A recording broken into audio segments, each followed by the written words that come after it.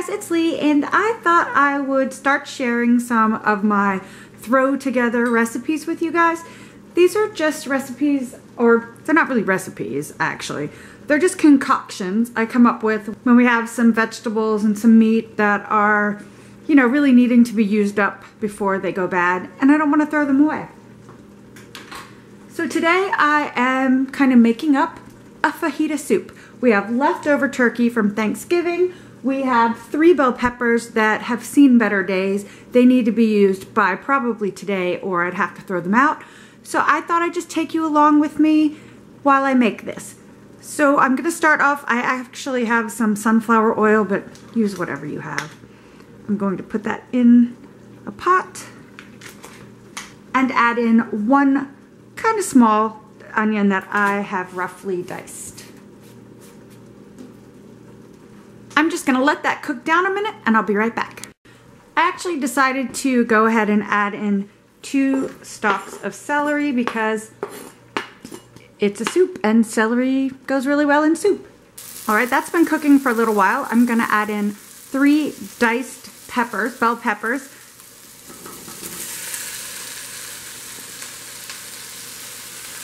Two of those were pretty small. I'm gonna let that cook for 3 or 4 minutes and then I'll be back. Now I'm gonna be adding in some taco seasoning mix. This one is from Trader Joe's and it's actually enough for 2 pounds of chicken or ground beef or whatever you make tacos with. But my husband likes things a little on the spicy side, so that's why I'm adding the whole thing.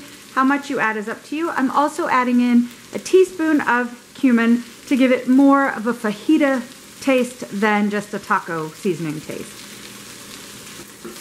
So I'm going to cook that for about a minute, and then I'm going to add in 4 cups of chicken broth. Okay, I'm going to add in the chicken broth. You can use beef broth, vegetable broth, whatever you have on hand.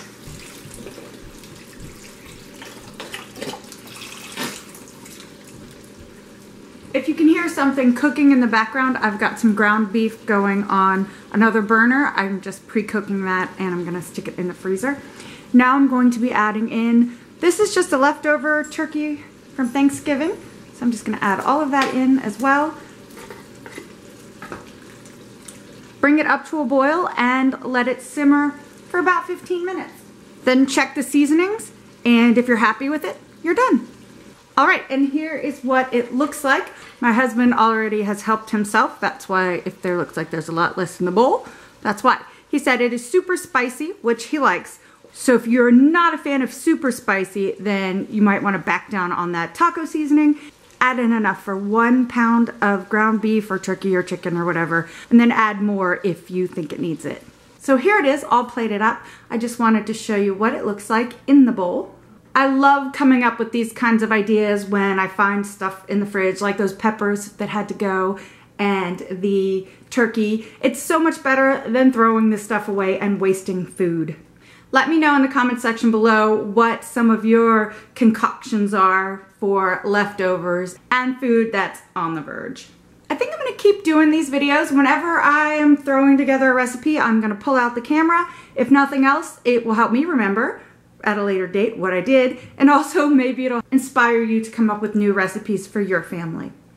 If you like this video, please give it a thumbs up and subscribe to my channel. Also, consider hitting that little bell so that you get notified every time I upload a new video. You can also find me over on Instagram, Twitter, Pinterest, and Facebook at LeighsHome05. Thanks for watching. Bye.